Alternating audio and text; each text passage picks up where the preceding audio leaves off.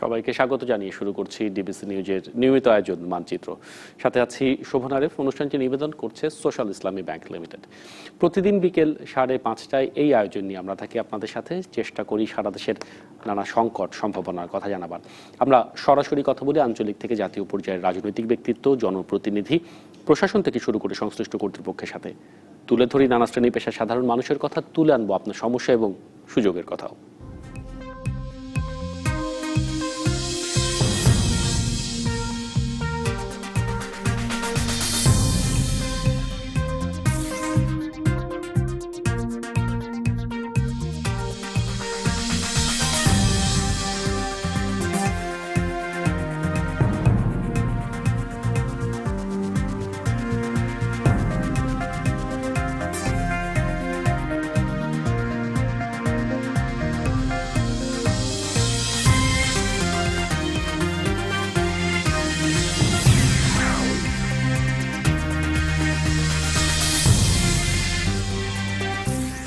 সারা দেশ জুড়ে ছড়িয়ে আছে আমাদের নানা লোকজ আচার এবং উৎসবের আয়োজন। নারায়ণগঞ্জের সোনারগাঁয়ে চলছে কারুশিল্প মেলা, সেই সাথে চলছে মাসব্যাপী লোকজ উৎসব।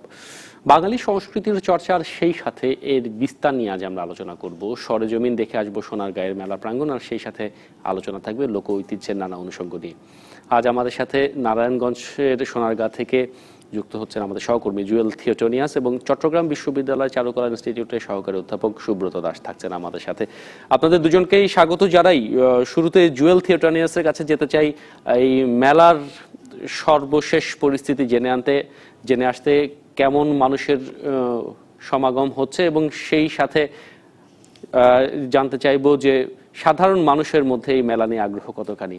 জুয়েল থিওটোনিয়াস, আপনি নিশ্চয়ই শুনতে পাচ্ছেন আমাকে?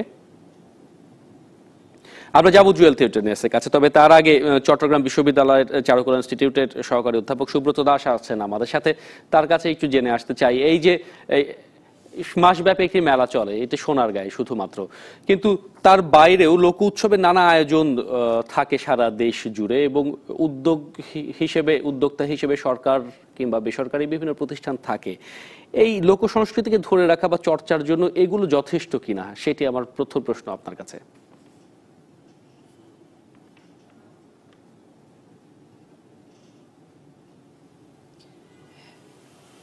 হ্যাঁ, ধন্যবাদ ডিবিসি নিউজকে এই ধরনের একটি অনুষ্ঠান পরিচালনা করার জন্য। হ্যাঁ, সরকারি অথবা বেসরকারিভাবে যে প্রোগ্রামগুলো এখন লোকসংস্কৃতি অথবা লোকজ উৎসবকে কেন্দ্র করে হচ্ছে, ওগুলো ঠিক আছে, আশাপ্রদ, কিন্তু আমাদের কাছে মনে হয় যে এটা খুব একটা যথেষ্ট নয়। আমরা কিন্তু যে উৎসবগুলো করছি, এই উৎসবগুলো মূলত হয়ে যাচ্ছে নগর সংস্কৃতি কেন্দ্রিক। আমাদের বিশাল একটা অংশ কিন্তু রয়েছে গ্রামে, যেটাই হচ্ছে অরিজিনাল লোকজ আমরা যাদেরকে বলি, তাদেরকে নিয়ে এই সংস্কৃতির পরিচর্যাগুলো কিন্তু আমরা ওইভাবে করতে পারছি না। এটা বরঞ্চ ওই লোকজ উৎসব অথবা সংস্কৃতির পরিচর্যাগুলো যদি গ্রাম কেন্দ্রিক কিছু অনুষ্ঠান মালা যদি সরকারিভাবে অথবা বেসরকারিভাবে যদি তৈরি করা যেতে পারে অথবা তাহলে কিন্তু আমাদের সামগ্রিকভাবে এর সফলতাটা পাওয়া যেতে পারে আমি মনে করি। সুব্রত দাস, আপনি বলছিলেন যে হচ্ছে সেটি আশাপ্রদ কিন্তু যথেষ্ট নয় এবং অনেক বেশি শহর কেন্দ্রিক। কিন্তু আপনি যে গ্রাম কেন্দ্রিক উৎসবের কথা বললেন, আয়োজনের কথা বললেন, সেটি তো স্বতঃস্ফূর্তভাবেই হওয়ার কথা এবং হয়ে থাকে আবহমান কাল ধরে। সেটিকে নগর সংস্কৃতির সাথে এটি ছড়িয়ে দেওয়া, তার সাথে একটি মেলবন্ধনের যে বিষয়, সেইখানে আসলে কাদেরকে এগিয়ে আসা দরকার?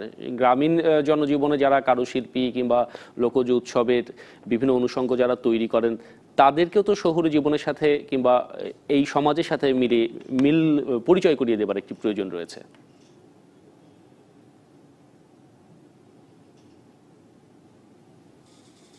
হ্যাঁ, অবশ্যই সেক্ষেত্রে মানে গ্রামীণ যে ইয়েগুলো, এদেরকে আমাদেরকে কিন্তু পৃষ্ঠপোষকতা করতে হবে প্রথমত।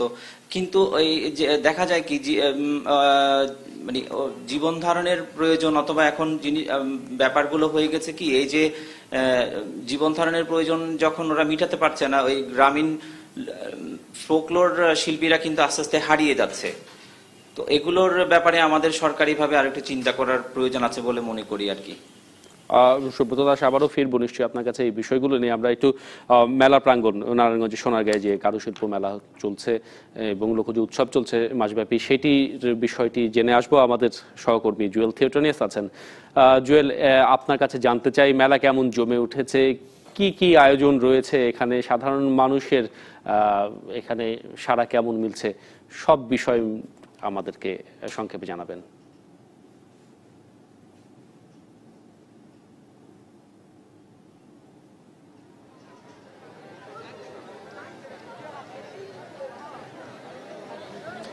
শোভন, আপনি জানেন যে আসলে এই মেলাটা মানে খুব বিশেষভাবে আসলে লোক এবং কারুশিল্পের উপর জোর দেওয়া হয় এবং প্রতি বছরই কিন্তু শুধুমাত্র মাঘ মাস, এই পুরো মাঘ মাস জুড়ে কিন্তু এই মেলার আয়োজন হয়ে থাকে এবং অনুষ্ঠিত হয়ে থাকে।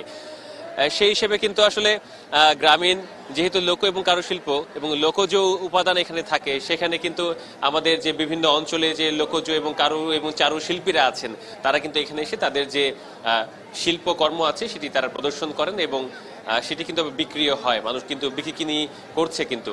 এবং আজকে যেহেতু ছুটির দিন শুক্রবার, সেই হিসেবে কিন্তু মেলায় মানুষের যে সমাগম এবং সারা সেটা কিন্তু বেশ ভালো। একটু আগেও এখানে কিন্তু সং খেলা হচ্ছিল। আপনি জানেন যে, আমরা সবাই জানি, আসলে দর্শকরা জানেন যে সং খেলা আমাদের গ্রাম বাংলা, চিরায়ত গ্রাম বাংলা আসলে মেলা বা যে কোনো সময়ের জন্যই অনুষ্ঠান পালা পার্বণের ক্ষেত্রে কিন্তু একটি ঐতিহ্যবাহী এবং অবিচ্ছিন্ন একটি বিষয়। আর একটা বিষয় যেটা যোগ করতে চাই সেটি হচ্ছে যে মেলা কিন্তু আসলে কালক্রমে রকম বা বারোয়ারি আমি যেটা বলতে পারি, সেই বারোয়ারি রকমের বিষয় আসলে কিন্তু এখানে আসলে প্রদর্শিত হচ্ছে, বিক্রয় হচ্ছে, মানুষ এসে কিনছে, বেড়াচ্ছে।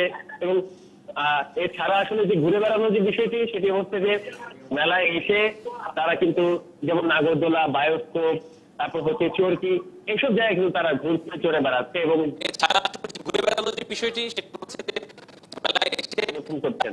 আমি একটা কথা বলি, আসলে মেলা যেহেতু সেই মেলার যারা আছে দর্শনার্থী, তাদের সাথে একটু কথা বলি।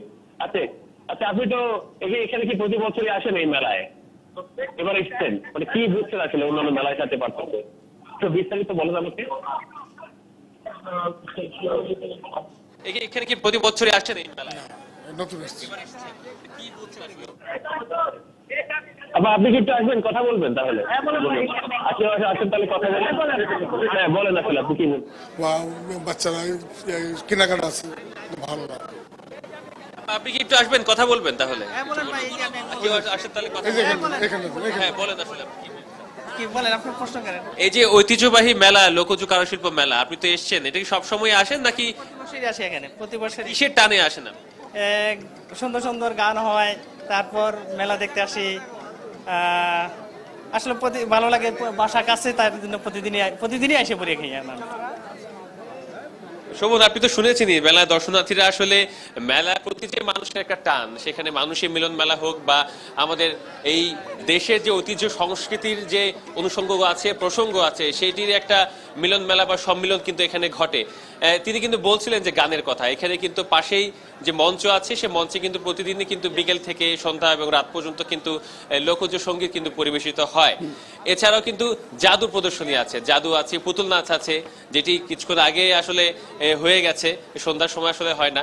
তো যাই হোক, সবকিছু মিলে আসলে গ্রামীণ ঐতিহ্যবাহী গ্রাম বাংলার যেসব চিরায়ত মেলার যে বিষয়টা, এবং একই সঙ্গে এর সঙ্গে যুক্ত হয়েছে আধুনিকতার মিশেল, সব মিলে আসলে মেলাটা বেশ ভালোই জমে উঠেছে।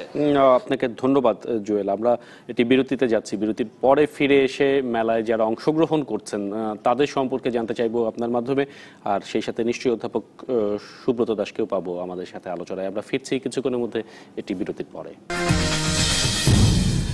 বিরতির পর আমরা ফিরে এলাম মানচিত্রে। এই অনুষ্ঠানটি নিবেদন করছে সোশ্যাল ইসলামী ব্যাংক লিমিটেড। আমরা সারা দেশ জুড়ে বিভিন্ন যে কারুকলা, চারু এবং কারুশিল্পের যে আয়োজন থাকে, লোকজ শিল্পের যে আয়োজন থাকে, সেই বিষয় নিয়ে আজকে আলোচনা করছি। নারায়ণগঞ্জে চলছে কারুশিল্প মেলা এবং লোকজ উৎসব, সেখানকার সোনারগাঁ থেকে জুয়েল থিওটনিয়াস আছেন আমাদের সাথে, আমাদের সহকর্মী, এবং চট্টগ্রাম বিশ্ববিদ্যালয় চারুকলা ইনস্টিটিউটের সহকারী অধ্যাপক সুব্রত দাসের সাথে আমরা আলোচনা করছি। সুব্রত দাসের কাছে ফিরবো, তবে আমি আরো আগে যেতে চাই জুয়েলের কাছে। জুয়েল, আপনি এর আগে সাধারণ মানুষ যারা মেলায় দেখতে এসেছেন তাদের কথা বলছিলেন, তাদের বক্তব্য আমরা শুনেছি, কিন্তু যারা মেলায় অংশ নিয়েছেন বিভিন্ন চারুশিল্পী, কারুশিল্পী, দারুশিল্পী আমরা দেখতে পাচ্ছি। দারুশিল্পের প্রাচীন আধুনিকতার মেলবন্ধন নামে একটি এর পাশে আপনি দাঁড়িয়েছেন। তাদের বক্তব্য জানতে চাই, তারা এই মেলাটি ঘিরে নিজেদের প্রস্তুতি কেমন করেন এবং কেমন সাড়া পান।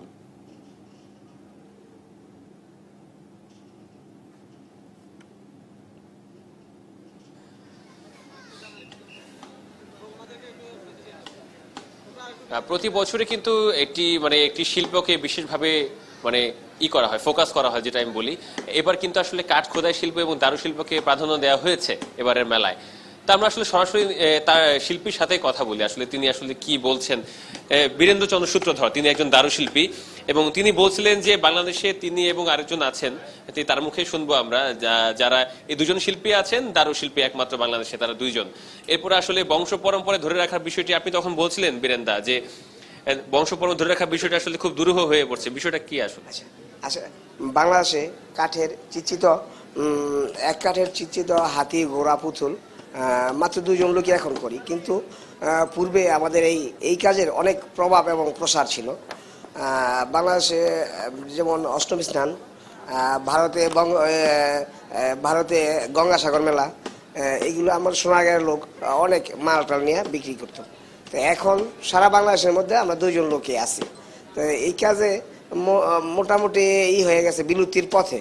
তাই আমরা বাংলাদেশ কারুশিল্প ফাউন্ডেশন আমাদের বিভিন্ন দিকে সাহায্য সহযোগিতা করে আমাদের টিকিয়ে রাখার জন্য অনেক চেষ্টা করছেন। সরকার মাঝে মধ্যে আমাদের প্রশিক্ষণ দেয়, কিন্তু 2-1 মাস প্রশিক্ষণ দিয়ে এই কাজটা টিকিয়ে রাখা সম্ভব না। মিনিমাম 1 বছর যদি একটা ছেলে কাজ করে, তাহলে মোটামুটি একটু আয়ত্তে আনা সম্ভব। শোভন, আপনি শুনছিলেন যে আসলে ছোট ছোট প্রশিক্ষণ হয় সরকারের উদ্যোগে, রাষ্ট্রীয় উদ্যোগে, কিন্তু সেটি যথেষ্ট নয়। এটি যদি টিকিয়ে রাখতে হয়, তাহলে যারা শেখার আগ্রহ প্রকাশ করছে তাদেরকে পৃষ্ঠপোষকতা দিয়ে দীর্ঘদিন ধরে কাজ শেখানো, হাতে ধরে শেখানো, এবং সেটি যেন প্রদর্শিত হয় এবং ছড়ায় এই শিল্পটি, সেই উদ্যোগটা আসলে সরকারের কাছে নিতে হবে। কাঠখোদাই শিল্প আসলে এই মুহূর্তে আমি যদি একটু দেখাই, যতটুকু দেখানো যায়, আপনি যদি একটু দেখেন, দর্শকরা দেখুক। কাঠখোদাই শিল্পের যেমনটি বলছিলাম, কাঠখোদাই শিল্পটি আসলে যে শিল্পীরা আছেন অনেক আছে, কিন্তু দারুশিল্প যেটি চিত্রিত হাতি, ঘোড়া, যেটা আমরা বলি সুপরিচিত মেলার মধ্যে বা আমাদের গ্রাম বাংলার চিরায়ত প্রাচীন ঐতিহ্যের ক্ষেত্রে, সেটি কিন্তু শিল্পী আছে মাত্র 2 জন। সুতরাং এটা কি ধরে রাখতে হলে বা বংশ পরম্পরায় বা আরো দীর্ঘদিন বা সব সময়ের জন্য যদি এগিয়ে নিতে হয়, সেক্ষেত্রে রাষ্ট্রীয় পৃষ্ঠপোষকতা খুবই জরুরি, এবং শিল্পী তৈরির ক্ষেত্রে কিন্তু অনেক যত্নবান এবং বিশেষ নজর এখানে দিতে হবে।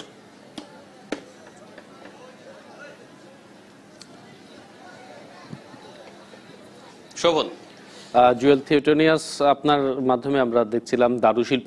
আপনার কাছে সংক্ষেপে জানতে চাই, এই যে দারুশিল্পী কিংবা অন্যান্য কারুকলার কাজে নিয়ে যারা এবার অংশ নিয়েছেন, তারা আসলে বিক্রির একটি বিষয় থাকে, বাণিজ্যের একটি বিষয় থাকে মেলাতে, সেই জায়গাতে কতখানি লাভবান হচ্ছে সেই বিষয় নিয়ে কথা বলতে পেরেছেন কিনা কারোর সাথে?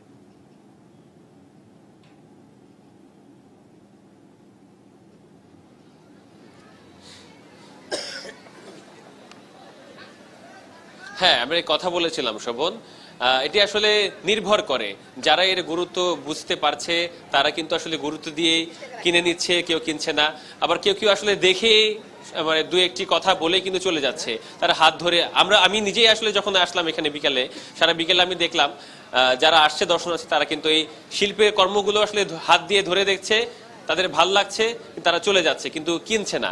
কিনে নিচ্ছে বা তাদের গুরুত্ব দেওয়া হচ্ছে এমন দর্শনার্থী বা এই শিল্পের প্রতি যে মানুষের একটি গুরুত্ব দিবে, এমন এই সংখ্যাটা আসলে খুবই কম। আপনাকে ধন্যবাদ জুয়েল থিওটোনিয়াস। আমরা এই বিষয় নিয়ে কথা বলবো। চট্টগ্রাম বিশ্ববিদ্যালয় চারুকলা ইনস্টিটিউটের সহকারী অধ্যাপক সুব্রত দাস আছেন আমাদের সাথে এই অনুষ্ঠানে। সুব্রত দাস, আমরা জানছিলাম নারায়ণগঞ্জের যে লোকশিল্প মেলা চলছে, সেখানে এবার দারুশিল্পকে মূল ফোকাস করা হয়েছে। একজন দারুশিল্পীর সাথে কথাও বলা হলো। এই শিল্পের সংরক্ষণ কিংবা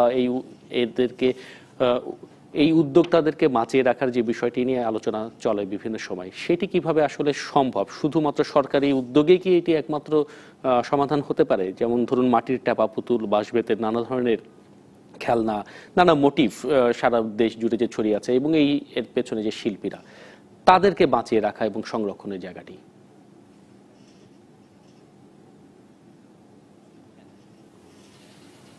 না, এটা কোনোভাবেই শুধুমাত্র সরকারি পৃষ্ঠপোষকতার মাধ্যমে কিন্তু সংরক্ষণ করা অথবা এভাবে সম্ভব না।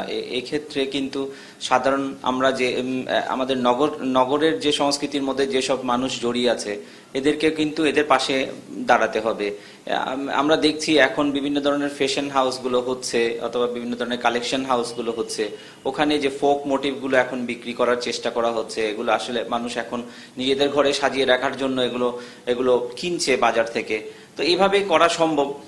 তারপরে সর্বোপরি যেটা আমার মনে হয়, যদি ফোক ঐতিহ্যকে বাঁচিয়ে রাখার জন্য সরকারিভাবে যদি কোনো ধরনের ইনস্টিটিউশন তৈরি করা যেতে পারে, হ্যাঁ, ধরেন প্রিজার্ভ করা, তারপর হচ্ছে মিউজিয়াম ভিত্তিক আছে, যদিও আছে, তারপরে আমার কাছে মনে হয় যে যথেষ্ট নয়। প্রতিটি জেলায় হতে পারে, শুধুমাত্র ঢাকায় থাকলে নয়, সেটা বিভিন্ন জেলায় যদি ছড়িয়ে পড়ে তাহলে আমাদের বিভিন্ন জেলা অথবা বিভাগগুলোতে যে ধরনের লোকশিল্পীরা কাজ করছে ওদের কাজগুলো যদি তুলে আনা যায়, মিডিয়ার সামনে হোক, যে কোনোভাবে যদি তুলে আনা যায়, তাহলে কিন্তু এই ক্ষেত্রে ব্যাপক একটা সাড়া আসতে পারে।